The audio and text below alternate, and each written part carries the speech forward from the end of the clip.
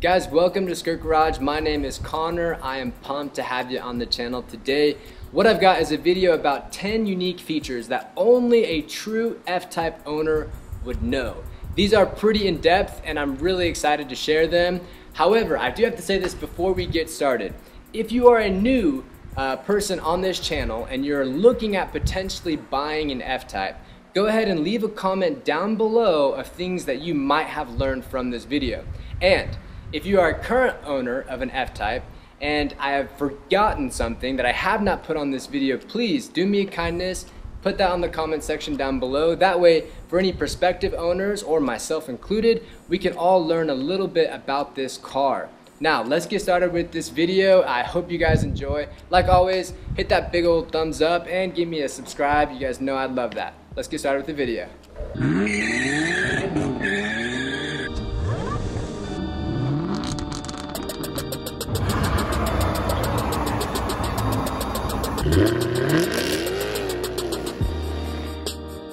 Guys, we're gonna start this list off with number 1, the secret menu. And let me be honest, it's less of a secret menu in the fact that there's hidden, unlocked features of your car, but the reason why I'm calling it secret is because unless you saw this video, you probably wouldn't know how to get there. And the reason why I'm showing you how to find this is because it shows you everything about your car. Most importantly, it shows you the last software update your car has had. And this is really important for one crucial reason. As I've mentioned in other videos, and a few of you guys have already pointed out in the comments section, Jaguar has put a software patch or an update on the cars that has completely, not eradicated, but almost all of the ludicrous pops, crackles, Rice Krispies, whatever you want to call them, coming out of the exhaust. Now, each time I go to the dealership, I make sure to inform my service advisor that I do not want him to change the software on the car, because that's so endearing to me. I love the crazy pops and crackles that come out of the exhaust. So before I drop my car off, I check this, and when I pick it back up, I check it, because a lot of the times the workers inside of, the techs I should say, inside of Jaguar, they think they're doing you a favor by changing out your software for newer software. So I'm gonna show you how to look at that right now. Okay guys, you're gonna jump in your car and you're gonna turn the car's ignition on, but you are not going to start the car. Alright, we're getting everything all warmed up. Okay, then you come over here and you're gonna press and hold the valet button down.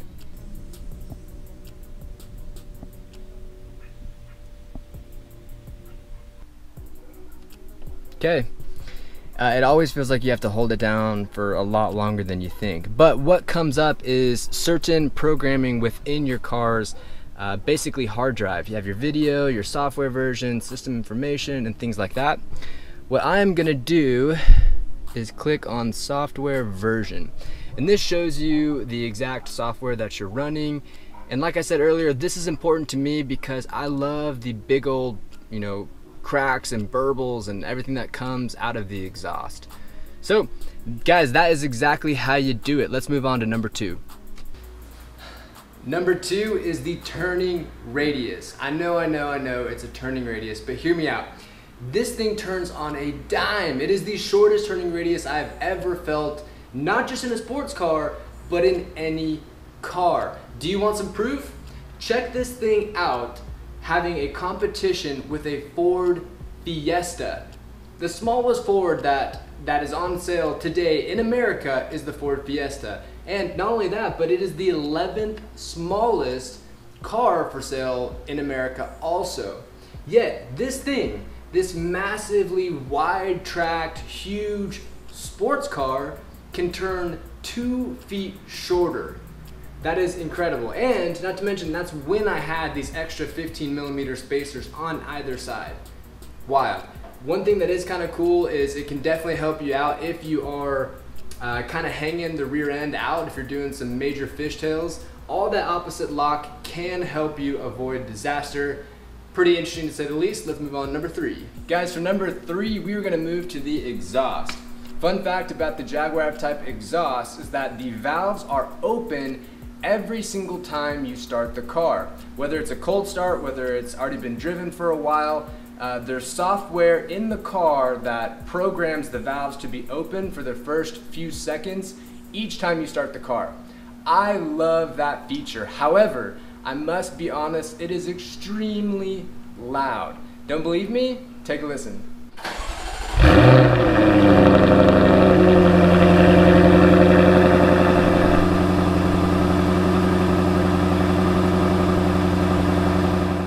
Like I was saying, guys, I love this. I think it's really cool. It means that no matter if you're surrounded by a lot of people or you're just by yourself, you get this tremendous sound every time you start the car. I really enjoy it. However, you guys should know that it's very loud. So if you live in an apartment complex or your significant other really cherishes their sleep, it's definitely something to consider. You might just have to give your neighbors some cookies every now and again. All right, guys, let's move on to number 4. Guys, number 4 is the correct way to open and close the hood. Now, if you do not follow the exact recipe on how to do it, you still might find some success. I don't know. I know that for my car, if I don't do it exactly like this, one of the two sides where it latches down will not latch down correctly. So let me show you. You come in here, you open the door, you swing over, you hit the release right there. Okay, now that it is released and we can open the hood, this is actually kind of interesting. The entire hood, bonnet, whatever you want to call it, it is a single piece of aluminum. So if you yank on just one side, if you open it up from this side, every single time you have to open the hood, with time, theoretically it could shift. What I do is I reach way over in the middle and I just get it started. I pull it up like that and then I come underneath it as such and I push it up all the way. Once the hood is completely open, you take this hand and you put it in one of the black hood vents. You take this hand, you put it in one of the black hood vents, and together you come down and you press. Voila, there you go. That's how you correctly shut it. If you only press on one side or the other, only one half of the latch will be completely closed correctly. We are making good headway. We're on to number 5. Now, number 5 is all about where you sit inside of the car in relation to where the car is in space. Now, specifically what I'm talking to is the enormous dash to axle ratio of this car. For whatever reason, we interpret a very long dash to axle ratio as being extremely sporty. That in conjunction with a low roofline. And so what ends up happening is if you're not very careful about the extra real estate, this entirely massive long hood you have, you can accidentally scratch the crap out of your front bumper on a curb or on whatever you are doing. And let me give you an example. Picture this in your head with me.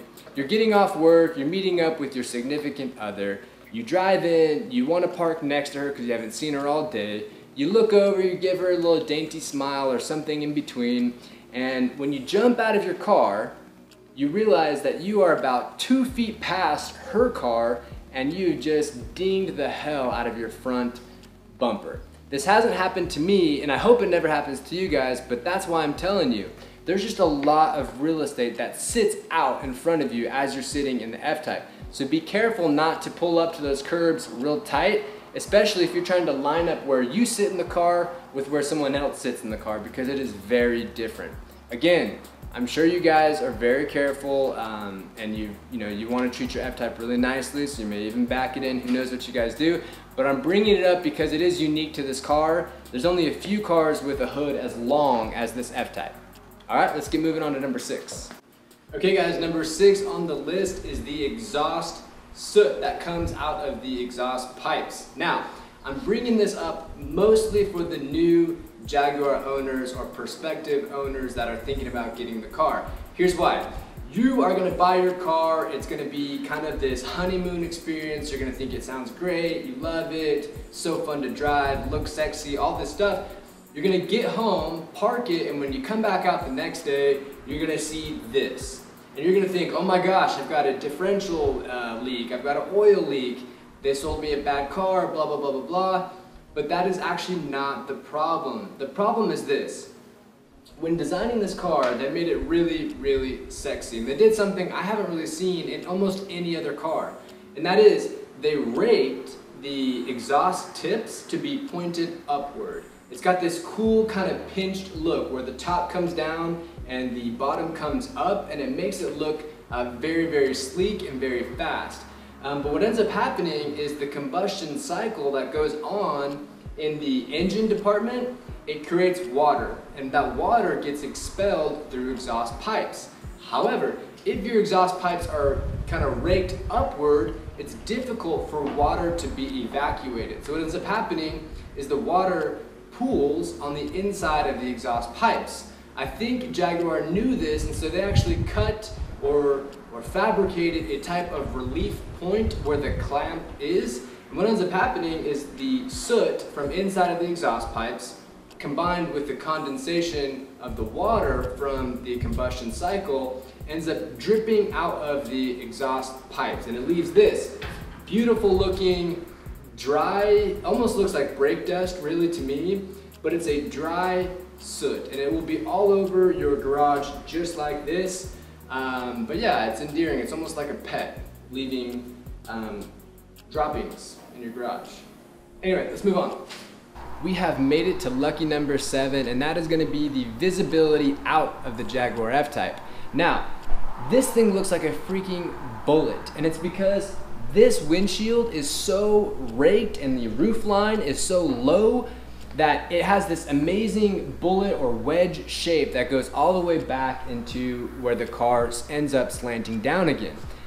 Design-wise, it looks incredible, but visibility-wise, it definitely leaves you wanting a little more. And let me explain why.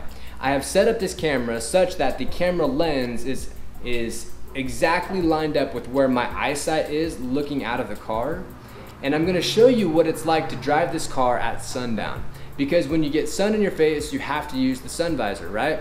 When you pull that sun visor down and you're sat low in the car and you've got this very raked windshield, you literally have about 6 inches of visibility. And it has you looking like one of those superheroes with like the laser beam eyes. I don't know, I'm thinking of the X-Men guy. But the visibility is scant to say the least.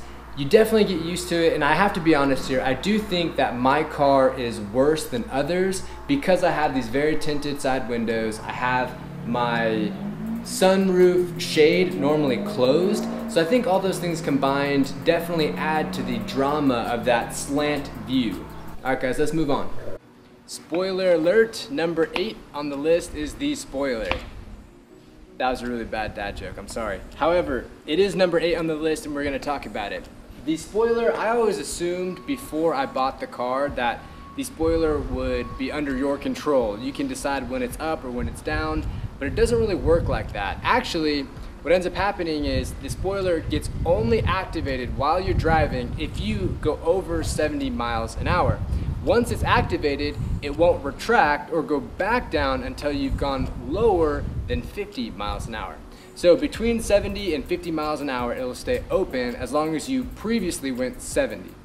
Now, the only other way to get the spoiler up, if you're not on the highway or going over 70 miles an hour, is by putting it in spoiler maintenance mode, and that's what I've just done. The car has to be off, you then turn the ignition on and then hit the button and then it'll come flying up. The idea is that it allows you to clean the underside of the spoiler, hence spoiler maintenance mode. I think it looks pretty cool. I wish you could control it.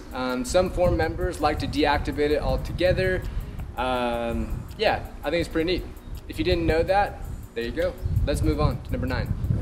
Alright guys, for number 9, we're going to talk a little bit about the exhaust system on the Jaguar F-Type.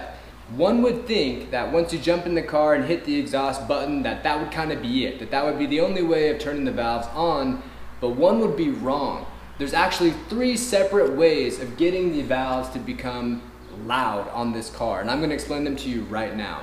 Number 1 is by being in comfort mode and just hitting the accelerator pedal. Once you pass 4,000 RPM, the valves will automatically open and become very loud. Option number 2 is by jumping in the car and hitting that exhaust button. That button will change the threshold to open these valves at 1,500 RPM. So the valves will basically be open all the time unless you're either stopped or at a very tall gear cruising on the highway. Option number 3, which is my favorite option, is by putting the car in dynamic mode, just pulling that little toggle back. What that does is actually open up the valves all the time. So whether you're idling, sitting in traffic, or whether you're bombing down the highway in a tall gear, it does not matter, the valves will always be on. Now, if you guys have seen a previous video I made about reliability, you guys will know that one of the major pitfalls that we've seen with the Ftype has to do with the active exhaust system. And I have a hunch. My hunch is this: owners are jumping in their car and they're pressing the active exhaust button, which opens the valves only at 1500 RPM. So if that said owner had a 20-minute commute with bumper to bumper traffic, the little valves might have to open and close about 50 times.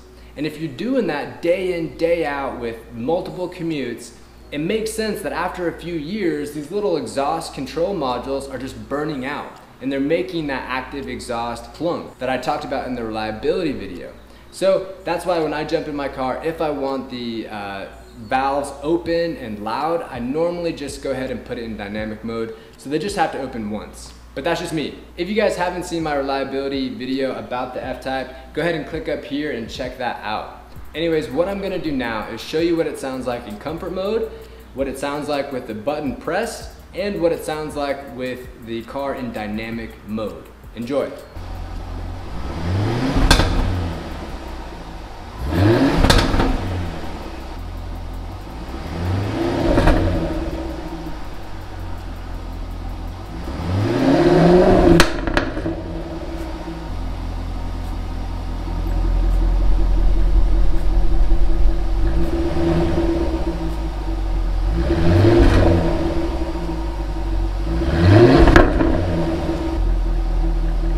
Alright guys, number 10. This is the final thing that I want you guys to know as prospective owners or as current Ftype owners. You guys can comment what you think as well. But I do have to be honest, I wish I would have known this, and that's the only reason I'm bringing it up, because I'm not a Debbie Downer type of guy. But the sound system in the Jaguar Ftype is not that good. I'm sorry, I hate to say it, but it's true.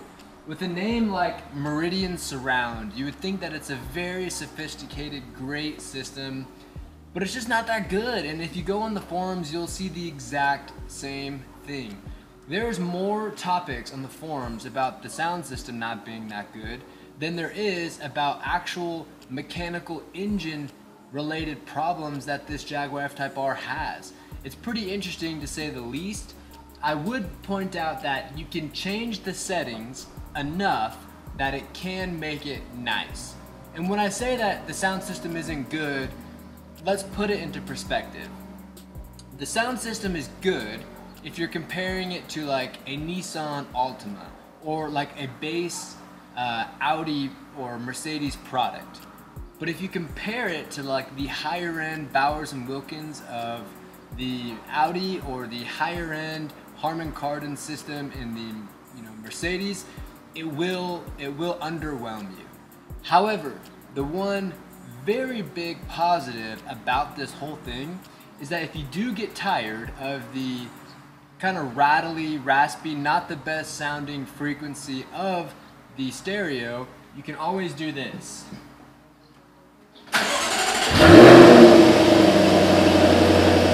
Guys, that is gonna do it for me. This is taking quite a bit of time to get all these 10 things done correctly and how I wanted them. So if you've enjoyed this video, please hit that big thumbs up, leave a positive comment down below, and of course, subscribe. And actually, if you guys are on Instagram, I've had a lot of you reach out, ask me a couple car questions. I've really appreciated it, and it's been really fun to connect with you guys. So follow me on Skrrt Garage on Instagram. I love you guys, be safe, and we'll see you next video. Peace.